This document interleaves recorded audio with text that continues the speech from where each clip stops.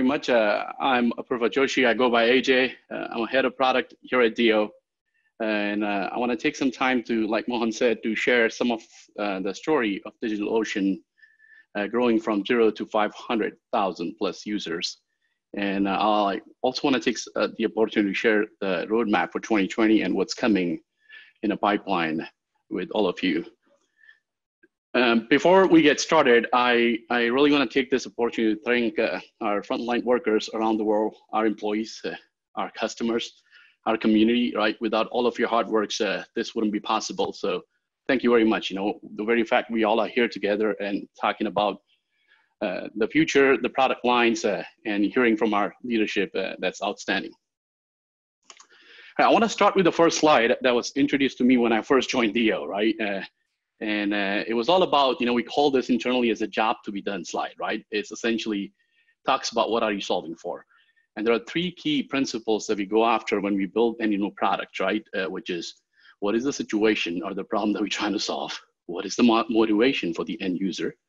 And what is the expected outcome?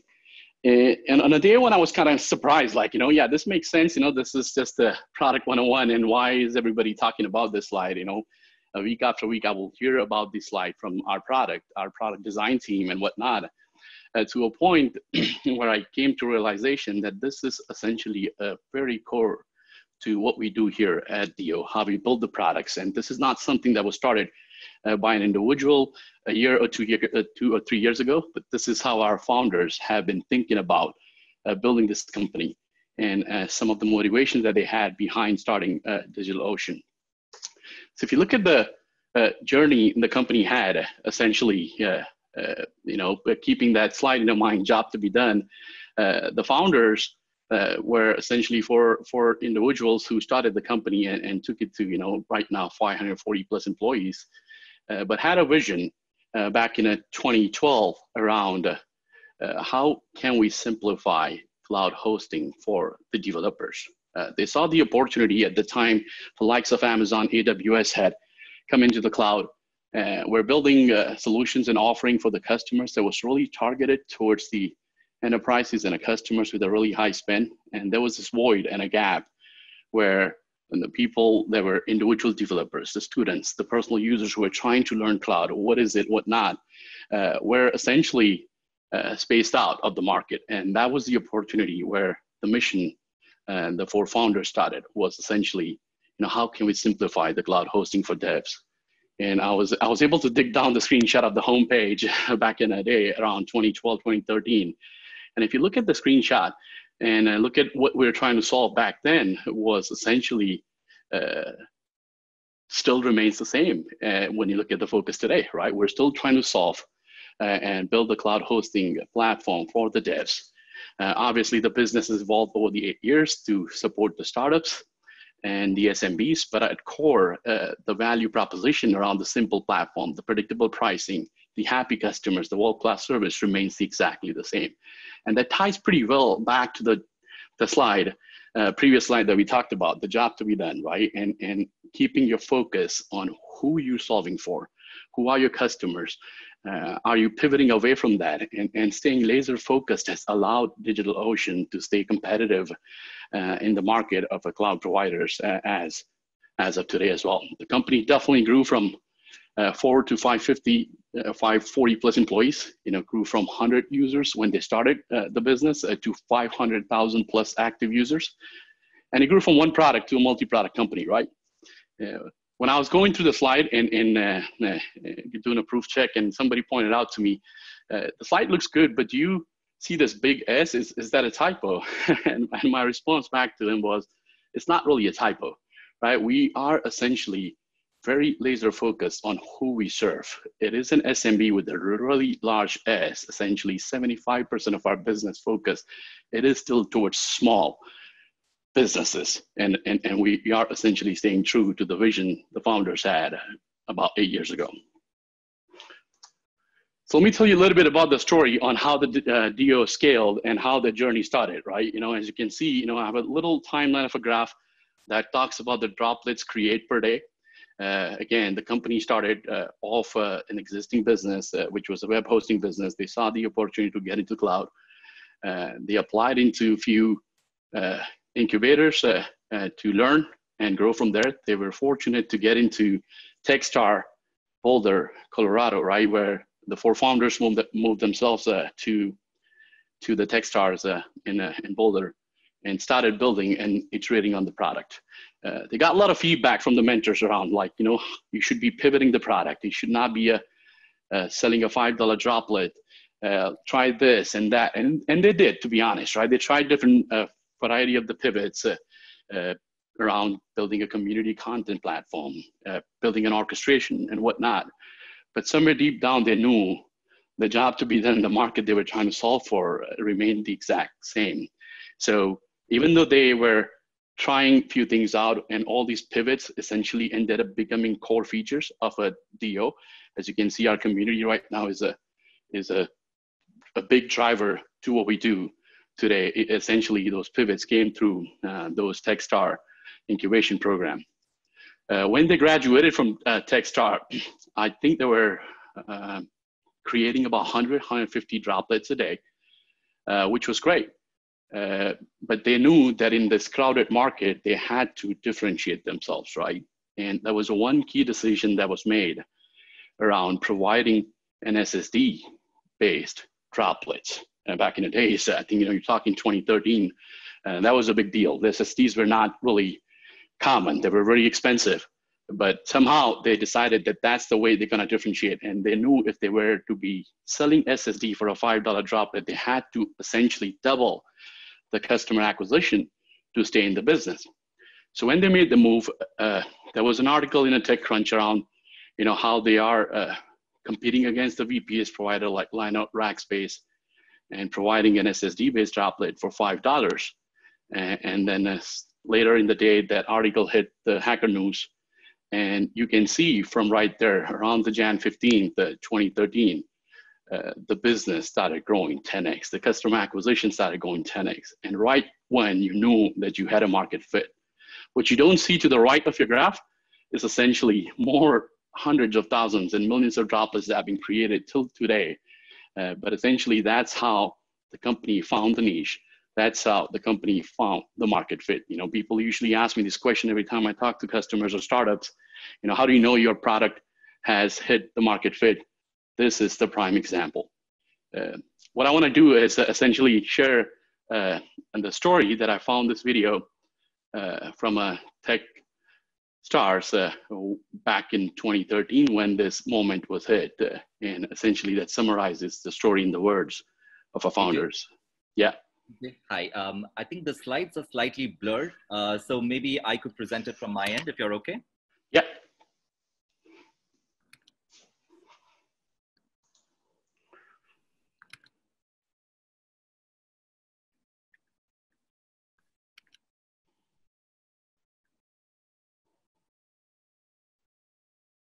And do I just click on the video? Yes. Please make it full screen and then we're ready to roll.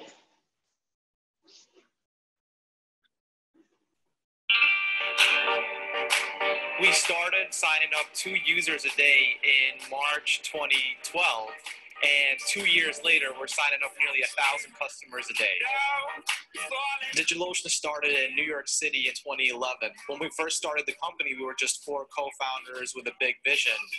And over the last 18 months, we've been able to grow to a company with over 50 employees. DigitalOcean is a simple cloud hosting provider built for developers. Like 1,000 stars. When you wake up and you look at the numbers and you're like, wow, what the hell just happened last night? It's an out-of-body experience. There were points where we were working 24 hours a day just to keep up. When we entered Techstars, we had 70 customers. Now, today, we have over 150,000 customers. When we graduated Techstars in August 2012, there were roughly 10,000 virtual servers that were launched. And in January of this year, we launched over 1 million since inception. We had our first TechCrunch article. We went viral. They just announced $3.2 million in seed funding led by IA Ventures. Ben Uretsky is the co-founder and CEO of DigitalOcean, making the headlines on the New York scene. The biggest obstacles were acquiring large lines of credit to fill capacity in data center, and hiring the right people as we scale. Any task that used to be done manually could no longer be done manually. We've had to scale from about 5 people to close to 50 people in a year. We had to change office space 2 times. We had to spend millions upon millions of dollars on equipment. Our core value, number one, is love. And when you're able to actually connect that way with someone else, they tell other people. One of the great mentors we had at Techstars, JP O'Brien, gave us a great book that basically said that companies succeed because they're either needed or loved. And we obviously look at our space and know that this is a needed service, but really the companies that stick around are the ones that are loved. We've met so many amazing mentors and advisors along the way who have helped guide us and point us in the right direction. We're really appreciative and humbled by this tremendous growth. We're expanding globally. You know, we have customers in over 190 countries. I love creating. I love being able to come in every day and create something new. As a founder, if you don't love what you do, you should probably quit, because there's really no room in today's world for doing anything less than 100%. And the only way to give 100%, regardless of whether times are good or bad, is to actually love it. I know that at the end of the day, that I do love DigitalOcean. All right, thank you, Mohan. You can escape out of that. Yes, thank you. You know, what struck me in that video was such an amazing quote, right? You know, most successful companies are either needed or loved, right? And, you know, we all here at DO feel fortunate because of our customers, our community, and that we are in a business that is not only needed, but absolutely loved. You know, you heard Yancey talked about NPS score of 65, like, you know, in this business, that's unheard of, right? And it's all thanks to our customers and the community that we built. So that is fascinating to see how true the vision still remains, even after 8 years of founding the company. Next slide, please. Obviously, you know, some of the key learnings that we've had at DO on scaling the business, where essentially, you know, it goes back to this famous quote from Mario Andretti about, you know, if everything seems under control, you are just not going fast enough. And I heard about this quote again from one of our co-founders, you know, who's into car racing, right? And he absolutely loves that. You know, he twisted a quote a little bit saying, if the car feels under control, you're probably not going fast enough. But that's true for any business that you're trying to scale. At any given point, you should be feeling out of control. That's when you know you're moving really, really fast. You know, the scaling challenges will hit all the companies in a different ways. As you saw in the previous slide, right? The scaling challenge that DO had when they found the product market fit was around the technology, right? How do you scale to spinning up that many droplets overnight where the business went 10x, right? And, you know, the whole system was supported by a single database, right? But that was fine. Did that serve the company well? I would say 100%. You know, we all are here talking about the success of DO. The challenges can come in a scale, not from technology. It can come from scaling to people, scaling culture. It will hit you in a very different way, but you have to understand the issues and the importance of an issue at that point in time. There are things around, like, you know, you have to understand the limits of your technology, you know, and the organization to know when and how to react. A great example is I talk to a lot of customers, and I frequently get this asked that, you know, when are you going to have all the features and all the services similar to AWS or GCP? The simple answer is probably we're not going to go in that direction, because we know who we serve. We know what the importance of the technology that we serve to and the organization scale, right? It's very critical to know your strength and limitations in that perspective as well. But at the same time, it's very critical to maintain the wave of innovations, right? So what you see in the right-hand side graph is essentially an S-curve of innovation, right? Last thing you want to do is just wait till the wave one has ended and then try and figure out, what do I do and scale my business as the next thing to solve and evolve the company, because that's a bad situation to be in. And the best way to learn when you have to start the wave two of the innovation is essentially talk to your customers, listen to them. What do they need and who you serve? And that will guide you in that direction. Next slide, please. If you see, in 2012, 2013, we started with a $5 droplet, right? And then soon we realized there's a market fit. And you know, the priority at the scale at that time was to go and do a global DC build out. So we end up spending next 2.5 years or so trying to get droplets into different data centers around the world, meet the needs and the demands of our customers. And then somewhere in the 2016, before we finished the build out to gain a critical mass, we started building a core complete cloud.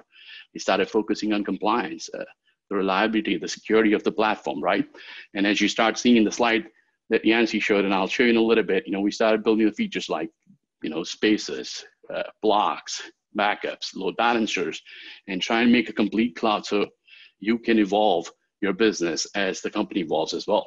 And sometime early in 2019, we started investing into moving more upstack as the market was evolving more towards PaaS offerings. People wanted more high productivity PaaS solutions, and we started launching services like managed databases, managed Kubernetes, right? And our roadmap today, at least for 2020, is heavily focused on building this core app platform that supports the PaaS innovation and a serverless innovation in future. Next slide, please.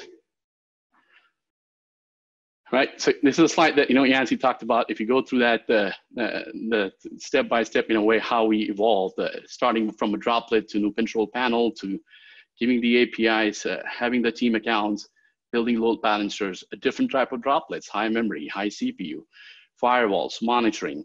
And as we merged into 2019 and 2020, we started focusing on managed services like managed databases, general purpose droplets, Kubernetes, a marketplace, a one-click solution, a one-click droplets, which are super popular with our customer base who is trying to learn the product and the platform. Next slide, please.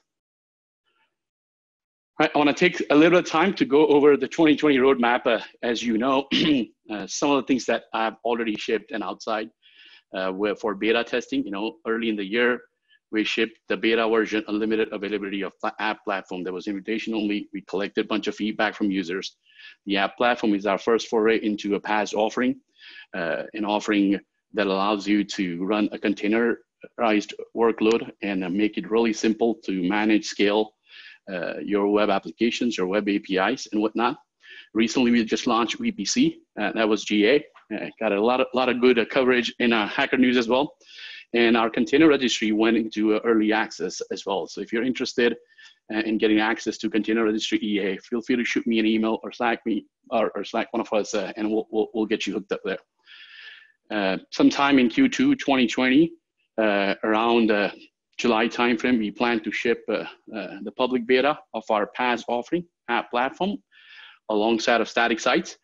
The static sites is going to be our first perpetually free offering where you can come into DO and start developing your static site free of charge. And later in the year, in a Q3, we will have a container registry going GA that will support the Kubernetes offering as well as the app platform Joey trying to build. And sometime in October timeframe, we'll be going GA with app platform and static sites.